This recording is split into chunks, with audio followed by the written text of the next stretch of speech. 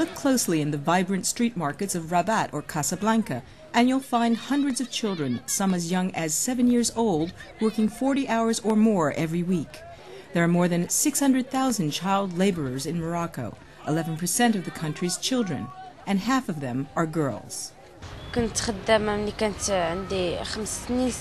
have been working as a domestic laborer in South Morocco for 2 years. I was working hard. My employers were beating me.